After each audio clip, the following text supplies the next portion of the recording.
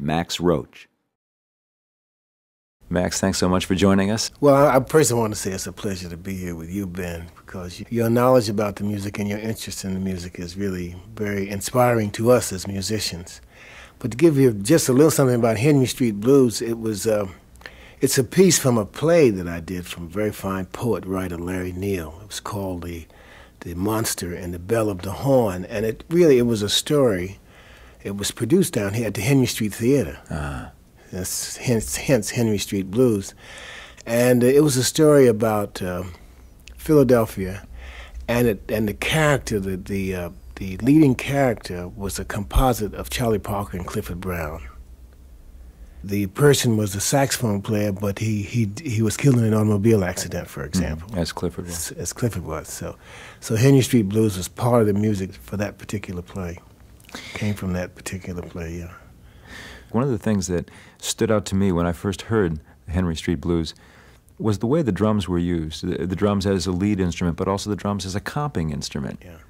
I got away from the ride cymbal, actually, on Henry Street Blues, and used the snare, which was, I guess you'd say, a marching beat. Yeah. From that. But it comes out of the traditional drumming, say, of Baby Dodds and that crowd, only we update it today. But it was just snare and bass drum mainly, and hi-hat, and once in a while the cymbal. But it had that kind of feeling behind the whole piece. And as you know, Henry Street is a busy street down here on the east side in New York City. And where a lot of shops and street vendors and all. It has that kind of feeling to it. And the theater's on that street, and they, of course, do a great deal of contemporary theater, new writers and new artists, etc. There's one point in the track where it breaks down to the bass and the drums and the interaction between the two instruments. In some way, it's very traditional. In some ways, it's no, it's contemporary. It's contemporary, but it comes out of traditional mode when drummers didn't deal as much with the ride cymbal, and they swung the band on the snare and the bass drum, and once in a while the ride cymbal. Yeah. And I was thinking like that, you know, to get away from the ride and all the pieces, which has become almost rule of thumb today. Of course, you've used a pianoless group for quite some time, and when I refer back to a song like this, it strikes me that the piano is also a percussion instrument. Yes. And there's a kind of a comeback from the drums being not just a percussion instrument, but a melody percussion instrument as well. So not having a piano on a composition like this not only forces you, but allows you to count more and to play into it. Well, you know, jazz grew out of pianoless groups. It came out of marching bands. Yeah. You know, all the old New Orleans bands, there were no pianos on the streets. Piano really became popular in the music, I would imagine, during the ragtime period. And then it just took over. It just took over totally during Scott Joplin and all those great rag creators. And it became the instrument. And out of that, the instrumentalists, horns and things like, and drums had to take a complete back seat when the ragtime period flourished.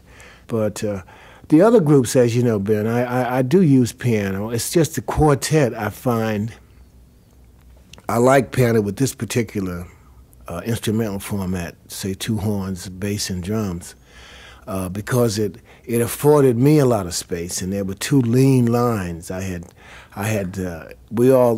It's like almost Japanese painting. The lines are lean and very transparent. See, and doesn't have that chordal thickness that a piano gives to it. But I do use piano, of course, if I did something with the chorus, like I recorded with gospel choirs and choruses and things like that. You mentioned Clifford Brown before. Of course, yes. It would be remiss not to remember the group that you led with Clifford Brown. And that seems to have been the last time you always used a piano player when you went out, which is in the late 50s. Right. Is there some reason that was the group where you, at that point, tended to move on away from the piano player in that group, being Richie Powell? Well, you know, when Clifford and Richie were taken away from us in that awful accident, that unfortunate accident that happened, you know, the group traveled. We accepted. We had been booked beyond that, of course. So I honored some of those jobs as much as I could because it was a traumatic and emotional experience for me. I mean, I was really in Never Never Land for quite a while. So we, Sonny Rollins and George Morrow and myself as a trio, honored some of the things that we had been committed without Brownie and Richard. And I guess that might have been the beginning of what I began to hear out of that tragedy as we worked these trio things, and it was almost like an in memorial to these two very wonderful musicians. As we honored a few of the jobs that we had committed ourselves to without them, without Clifford and them. Sonny and George and myself, we both began to adapt to just that sound and try to compensate for the fact that the piano and the trumpet wasn't there. And I began to hear something else, and so did Sonny. And out of that, of course, Sonny did his first the Freedom Suite with Oscar Pettiford and myself. Speak for a moment, if you will, about the tuning of the drum and how you approach that. Well, the way I deal with the set is I treat it as an instrument of indeterminate pitch. I usually tune to the size. The larger drums at the bottom, the next largest would be between that and the smaller drums. I don't tune, say, for fifths or fourths or thirds or anything like that. Mm-hmm. I recognize the fact that the instrument itself is of indeterminate pitch. I know that the best drummers know how to beat the instrument into the key that the music is being played in at that particular time. And one person especially who stands out is Art Blakey. Art Blakey gets on the stand with anybody's drum set. If you're in F, G, B flat, E flat, the drums sound like they're in that key. So it's a way that your ear and your familiarity with the kit that you're working with and the cymbals and all that seem to serve, you just go right to it. You just go right to it. But of course, these are seasoned people who have been dealing with it quite some time. And also, the fact that many of the musicians who can do that, drummers who do that, are excellent musicians. Art Blakey was originally a pianist, as I was.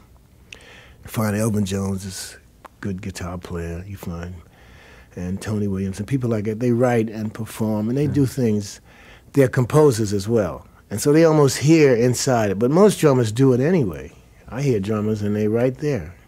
And the instrument allows it. You know, the drum set perhaps is the only, I would say the drum set is the only instrument that came out of the United States of America's experience instrumentally, that grew out of that.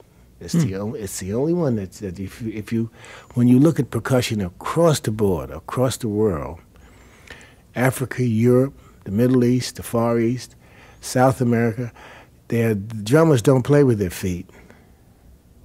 You see, the drummer, the United States of America, I say the USA drummer, because, of course, there's a whole South American and Mexican-American area of playing the instruments, percussion instruments. Well, we are like one-man percussion ensembles. And that instrument is really homegrown USA, the drum set itself. Trumpets and saxophones and violins and pianos and congas. All the other instruments come out of another part of the world. But that instrument really is a USA instrument. It's probably the only original instrument that came out of the USA's experience, you know. The gathering of the various elements. Some came out of the parade, some came out of the necessity to get a little backbeat going on a sax cymbal or whatever. Right. The assemblage kind of evolved. And then, of course, the sociological, just the makeup of the people here. You know, we use cymbals, which is Middle Eastern. Yeah. We use floor tom-toms and aerial tom-toms that resemble, or were created to resemble tom-toms in Africa and also from the American Indian. Mm-hmm. And of course, we have snares and bass drums that come out of European experience and all this kind of stuff, you know. So when you put it all together, and then we're dealing. So okay, now that wasn't enough. All right, because when you look at a symphony orchestra, you see maybe 4 or 5 people in a percussion ensemble who serve to play the lower parts of the instrument and all the other things, triangles and cymbals and these things. You look at the African percussion ensembles; they have the daddy, mama, and quinto, smaller drums, and you have 4 or 5 players and wonderful drum ensembles there as well. But here, the drummer is one-man band, so to speak. Your mentioning of the drummer using his feet brings to mind the influence of dancing on jazz drumming. Mm-hmm. And I've heard from various sources that there's a cross-pollination that went on at one particular time that led to some of the stylistic elements of bebop drumming from jazz dancing. Well, you're absolutely right. In fact, the earlier drummers, like Papa Joe Jones, Buddy Rich, these guys were tap dancers. They are tap, and good tap dancers. Philly Joe's a good tap dancer. I do a little rattle and roll. You had to deal with it, and it was good for your feet and dealing with all the other things. But son, J.C. Hurd, these people were dancers and then drummers, or dancers as well as drummers, and great dancers. They danced on theater, on the circuit, you know, in the variety shows that we had. You know, like the 4-stroke roughs, you know, diddly-dat, diddly-dat, diddly-dat, all those kind of things. They are things that tap dancers use. The sound of the paradiddle, the double paradiddle, and the triple paradiddle, which sounds just as it sounds like paradiddle, paradiddle, ba-ba-da-ba-da-ba-da-ba-da-ba-da-ba-da. Well, that also, the feet do that. Daddle-do-da, daddle-do-da, daddle-do-da, double paradiddle, daddle-daddle-do-da, daddle-daddle-do-da, daddle-daddle-do-da, triple paradiddle, daddle-daddle-daddle-daddle-do-da, daddle-daddle-daddle-do-da, daddle-do-da-daddle-do-da. And cramps were like roughs, you know, dilyum, dilyum, dilyum, dilyum, when they would say dilyat, dilyat, dilyat, dilyat. And of course, when I was growing up during the 40s, there was a lot of theater, and this was all over the country, of course, and they had variety shows. So you not only played with the band, but you also played with dancers, and you played with singers, and you had to play for the chorus girls and all these things. So dancing, tap dancing, was a headliner, especially when Bill Bojangles Robinson was alive. Well, tap dancers would sometimes hit a show. If Bill Robinson was on a show with Duke Ellington, he'd get top billing. So dance was big. It was like a pop singer. And so dancers were always on the streets. You could go on the street corner and you'd find dancers of all persuasions, just rattling and rattling and rattling. Groundhog, Baby Lawrence. The drummers and dancers would do duets. We'd play duets together where they would do some unbelievable things, and we would try to imitate or catch them, or they would try to catch or imitate some of the things that we were doing. So it's a wonderful example of how the rhythm is kind of a universal feeling, and it's carried in different parts of the body. I mean, it might come up from the feet and be carried in the hands on the drums and go back to the feet. Yeah. But the rhythm is there. The rhythm exists. It always exists. So what we started doing was, all right, then you have the snare. If you had, say, a 4-stroke rough, which sounded like on the snare, like daddle-da-dat, daddle-da-dat, daddle-da-dat, tap dancer would see pop-a-da-pop, pop-a-da-pop, pop-a-da-pop. Now we had all 4 limbs, so we had the bass drum, and snare drum and side drums called tom-toms. So we say boo-ba-loom, boo-ba-loom. So now we had all kinds of ways of doing it, and the dancers would kind of cock their rear at us. But most of these folks are just wonderful. When you listen to, say, a solo by people like Papa Joe Jones or Buddy Rich, for example, you hear a lot of dance steps because they are dancers, good dancers, that is. And we should point out that the tradition is very much alive today. A modern drummer, Steve Gadd, started out as a tap dancer. Yeah, so there you go. It's still alive. Still alive, yeah. The discussion of the orchestral use of the drums leads me to a composition written and arranged by trumpet player Cecil Bridgewater. Interesting from a lot of points of view, but certainly the way the drums and the string quartet interact, I think, is revolutionary in some ways. The song Bird Says from the album Max Roach Double Quartet. You don't often hear strings phrased with that kind of an attack. Well, for me, you know, it had always been a desire of mine to do something with drums and strings, the trap set and strings, that is. On Bird Says, what we would do and what we did was a tribute to Charlie Parker, of course. And to get the strings, which to my knowledge had not been done before, to get them to play those intricate and unique phrases of Charlie Parker's. And the song is based, of course, on a Charlie Parker harmonic theme, Confirmation itself. So what Cecil did was to take quotes from Bird and deal with it with the string ensemble. Now, strings had never, excepting I guess the earlier string players, Stuff Smith and Eddie South, they approached jazz playing more like the horns of the day they did. But the string players mostly, it's always been kind of a legato instrument. It was either legato or staccato putting together. But jazz is unique in that nothing is ever is never on it that much. Things are always legato and staccato, like da da do do do da da do do do do da da. You know, that's a funny feeling altogether. So it's not like saying ta ta ta ta ta ta ta ta or da. It's all of this combined is using the same thing. You know, it's like blues is both major and minor. It's never that. It's never this or that. It's usually a combination of everything together to create some kind of feeling. It was a breakthrough to hear a string quartet phrased like that, and I knew it could, even though the string players, organized by my daughter Maxine, the violist, the violist in the quartet. I knew that these kids who grew up, even though they studied at places like Oberlin and Juilliard, and they were well-versed with the classics, they could do it because every day in their lives they've heard the Charlie Parkers and the Louis Armstrongs, and they hear all the contemporary music as well, these young people do. So it was a matter of them singing the phrases. Yeah. We would have them sing a Charlie Parker lick and then figure out the way it should be fingered on the instrument, because there's nowhere in the string literature where they have bop bop ba do ba do ba da do do do do do do do do. You don't have that in string literature. So they had to create a way of fingering it and bowing it, which they did.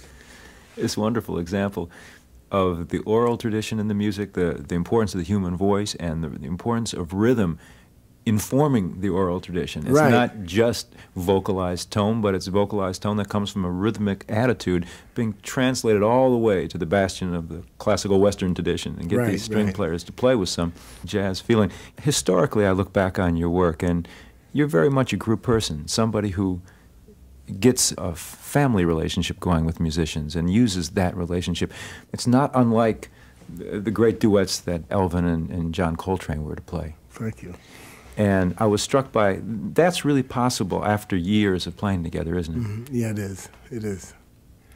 I've heard that same, that attitude when you talked about Elvin and John. I've heard that, and I've heard that with Charlie Parker and Dizzy. And I've heard it also with Sidney Bechet and Louis Armstrong and Sidney Bechet, and Baby Dodds and that group. But it does come from working together. But the groups, you know, the wonderful thing about the music is that it's based on the personalities in the group. For example, when Clifford Brown and Richard were killed in that awful automobile accident, then we had to find, I said, well, now people who knew about this group, they knew that, okay, if we book Max Roach, we expect him to play some of the things that he did with Clifford and so forth. Well, it was impossible to do because there was only one Clifford, see? So therefore, you had to find a trumpet player and find a repertoire that was not that for me. It took me a while before I went back to that repertoire, for many reasons, of course. You know, in the recording industry, you only survive if you come up with new product. You can't do what you did before anyway. You know, they'll tell you in a minute, well, if they come back in the time, I say, well, what do you want to do, Max? Well, I want to record Daoud and Joy Spring and all the wonderful things we did with Brownie. They say, well, you've already recorded that. You have to come up with something new. Now, how you can, one of the ways of doing that, of course, is to change your personnel and to try to find people who do not sound as the people who were with you prior to that period, see? In the case of Brownie, say, you will never find another Brownie, or Richard Powell as well. So what I looked for was, say, people like a Kenny Dorham. It's different. You've led me wonderfully to the album Max Roach Standard Time on the MRC Jazz Series label. It was recorded October 12th, 1956. The name of the song is Mr. X. It features Kenny Dorham on trumpet, Sonny Rollins tenor. Actually, Mr. X was dedicated to Malcolm He was very young at that time and just about to get on the scene. 1956. Yeah, just about coming out on the scene. Very few people knew, but we knew him, and we knew how dynamic he was, you know, Really? and how much of a wonderful human being he was. And he saw at that young age all the things that we saw that was happening to people, to black folks around the United States of America, the racism that had been existing for years. And so we would hear him talk, so the piece was really dedicated to young Malcolm, Mr. X. Let's speak for a moment in terms of the economic exploitation, not just of black musicians, but of all musicians in the process of reissued records. There's some element of that people don't talk about. There's a wonderful aspect that it makes great music available for a long period of time, and I particularly like the fact that a record that meant a lot 20 or 30 years ago means even more today. Not just as much, but even more. I understand. But there's a dark side of it, isn't there? There is, yeah. But firstly, you know, musicians, and this is unfortunate, any musicians who deals in the world of jazz is always, it's always tough. It's rough. It's rough just for music, for the artists generally. But when we deal with music, say, jazz has to fight to get on the radio, on the airways. If it weren't for people like you, we'd be dead city for us. But the pops, you know, it's you know, it's like fast food. You know, get these young artists, put them on, make a hit record, get the next one, get the next one. You know, it's like that. Put the music. Whereas jazz is something that, as you said, could 20 years from now you can reissue. Now that's good. Educationally, it gives a new audience to what we have been about and what things and what things are about. But the people who suffer are the sidemen on these dates. You know, the leader doesn't get a new fee, but if he's a composer, of course, he makes it. Yes. The leader gets artist royalties. Yes. But the men who help make that record, and as I said earlier, jazz is a democratic form, and everybody, you know, usually when we are booked on concerts in Europe and every place else, they want to know who your personnel is. They say, okay, I've got Jerry Mulligan, but who's playing with him? I've got Max Roach, but who's in the band? I have Dizzy, who's in the band? Who's with Miles now? Or this and that and the other. This is the way they buy according to who the drummer and everybody else is in the band, because this is the way the music is. And music is totally different with a different band. It is different music. See, so that's what it is. So then when you listen to these great records, say the records that we made with Charlie Parker that are being reissued, you know, we got paid minimally then in those days. You know, it was a period when there was a record ban on. You know, that early stuff that we did with Charlie Parker, if it hadn't been for the bodaciousness, I guess you might say, of the producers at that time, and we as musicians, we'd have never made those records because we had to clandestinely sneak into studios and out of studios after hours because the union was checking on all the recording studios. At that time, the union was, the musicians' union was afraid that the recording industry was going to hurt live music, and it was patronized live music during the 40s. And across in England, Canada, all over the world, the International Musicians Union put a ban on recording. And so we recorded anyway during that period because that was one way that we could augment our income, you see. And now we listen to these records and they become classics. The union doesn't say anything because, of course, you do still pay what they call union dues for each one of these sessions. But the tragedy of it today is the record companies, the costs are minimal. They don't have studio costs, they don't have musicians costs, they don't have arranging costs, they don't have art costs for the cover, et cetera, et cetera. And so they come right from the very beginning, from the top, they're making, it's all gravy. So my thing is, I think that the sidemen should be paid. And a lot of the stuff that's coming out now today, of course, I was a sideman on with Charlie Parker and with Coleman Hawkins and those wonderful people that I had a chance to work with. We should point out also a lot of these records were made before the time when musicians got royalties as such. So that's that true too, yeah. Musicians at various times had received a couple of $100 for the session. That was the end of it by contract. There was nothing that led further down the road to anything. Yeah, well, if you were a writer, sometimes you sold your rights. And you might sell a composition as well. That's right. Yeah, well, in case of Charlie Parker, sold a lot of his material to different different publishing houses. Bud Powell, even Duke. A lot of people got caught in that. Mentioned the importance of the members of the group in terms of what people get when they get something. One of the most interesting groups that's been on the scene, I guess, for over a decade now is your percussion ensemble, Boom. Max Roach, concert snare, Warren Smith, vibraphone, Eli Fountain, bass drum, Fred King, timpani, Ray Mantilla, congas, Joe Chambers, bass marimba, Freddie Waits, shaker, what a group, Roy Brooks, musical saw, I love it, Kenyatta Abdur Rahman, multiple percussion. You know, we formed Boom was kind of like it grew out of the fact that drummers were always, we were the second line, the front line was the front line. So here, with all these great drummers, they all were, you know, all these guys can write. Roy Brooks is a fine composer. Joe Chambers is a great orchestrator, composer. Warren Smith, Fred King. A lot of piano players. Freddie Waits, piano players, you know, wonderful. So we decided to get together and form, we said, you know, the percussion, the total percussion family from bells down to bass marimbas and timpani, they have the entire musical spectrum there, melodically, harmonically, and everything. So we decided to just, and this is old hat, of course, when you deal with it, because there have been percussion ensembles from the beginning of time, I would imagine. But we decided to form one that we felt would best express the feeling we have in America, USA, that is. And design it with what we all are about, jazz, Bird and Duke Ellington, as an ensemble that had written aspects involved with it, a lot of improvisational aspects, and just input, democratic input from everybody. So I'll bring in a theme like street dance, and I'll say, okay, Brooks, you saw on this, and Kenyatta, you play traps, and Waits, you this and that. And everybody says, okay, and everybody hears the flavor of the piece and goes right into it.